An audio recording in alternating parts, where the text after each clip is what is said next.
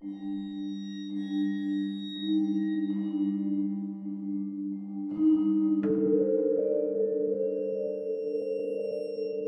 milk wafted into D60245's nose as he luxuriated in the richness of the bath.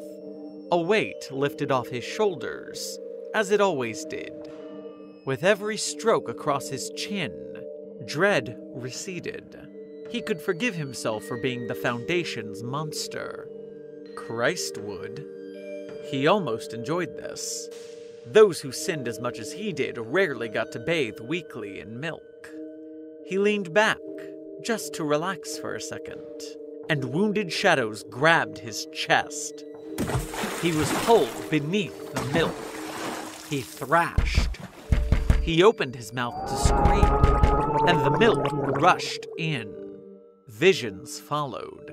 His childhood imaginings of heaven, a bucolic English countryside, a distant shining city on a far-off hill. The city glowed alabaster white, but no, it was mozzarella. Dawn broke as he watched, and the mozzarella white aged to Parmesan yellow beneath the sun.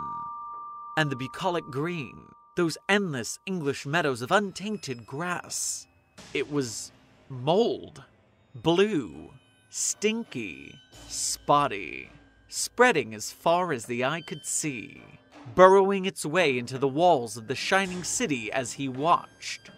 And then, the shining city fell, chunk after chunk cascading downwards, crumbling like feta.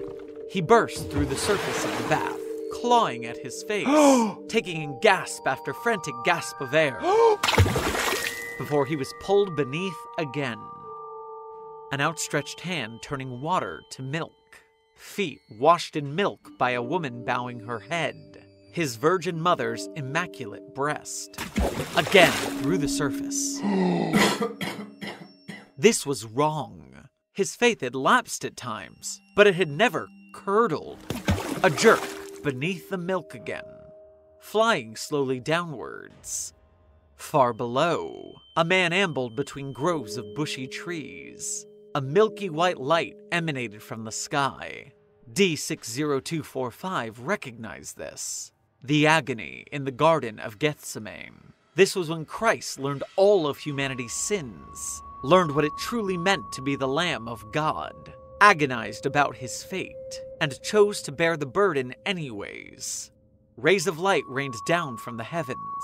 D60245 saw them and knew them to be sins, those he'd washed away in the bath, and many, many more. Every ray hit the man far below. Every time, his gait slowed as he bore the sin. He gazed down at his hands. There was hesitance, yet resignation. D60245 knew his gospel, and there appeared to him an angel from heaven, strengthening him.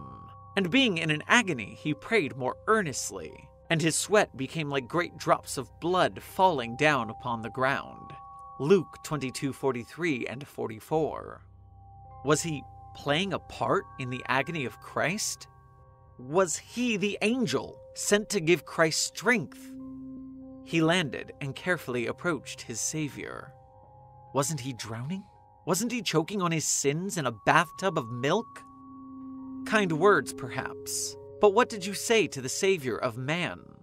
What did you say to someone who bore your burdens, yet loved you anyways? A few steps, then a few more, closer and closer. The man gazed at him. His eyes were solid white. He perspired, but the beaded liquid upon his brow wasn't sweat or blood. It was white. The air smelled of sour milk and Limburger.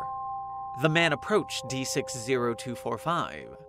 D60245 wanted to run, but he couldn't. He remembered Jacob, who wrestled an angel and didn't lose, and so was blessed. But he was the angel now. The man was upon him.